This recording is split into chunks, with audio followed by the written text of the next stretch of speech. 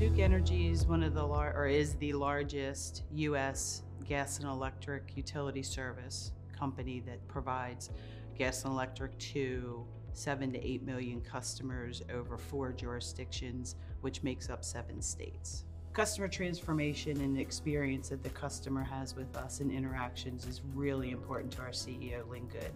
Lynn Good's very adamant about having great customer engagement between the employees and the customers that we supply our service to. And so with that, we went into a customer transformation as one of our efforts on the roadmap through billing system upgrades and then through our grid modernization upgrade.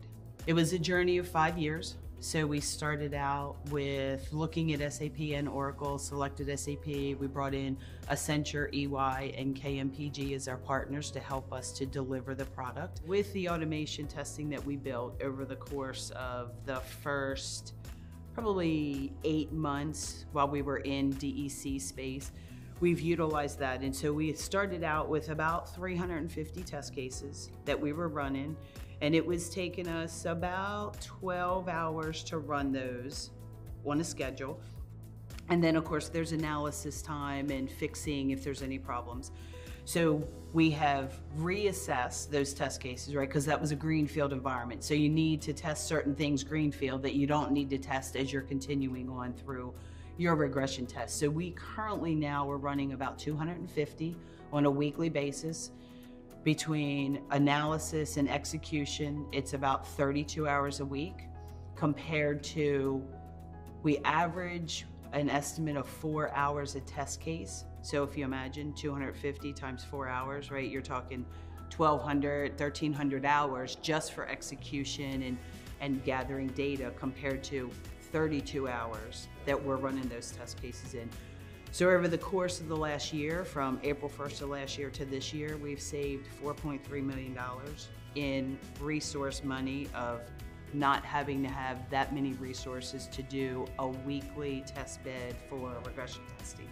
And so today, for Duke Energy, we are the largest SAP cloud in the US, supporting and running that in production.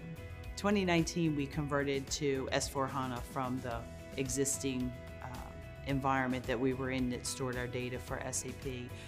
And so we had not deployed any of the billing systems at that point.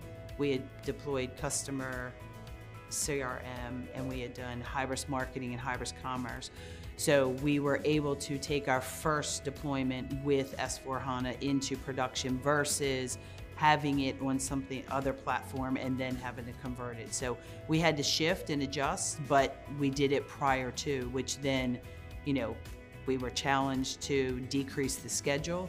So that's where our leadership changed the schedule to do DEC, combined DEP, DEF, and then with that combination pulled Midwest in. And so then we actually went in 7 months earlier than what the original schedule was going to be.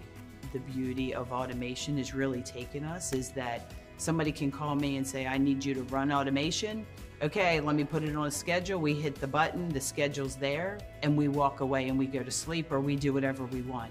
I don't have to rustle together, you know, hundreds of people or whatever it's going to take to do all of that manual testing that would be needed to do that same regression bed that we're running automated.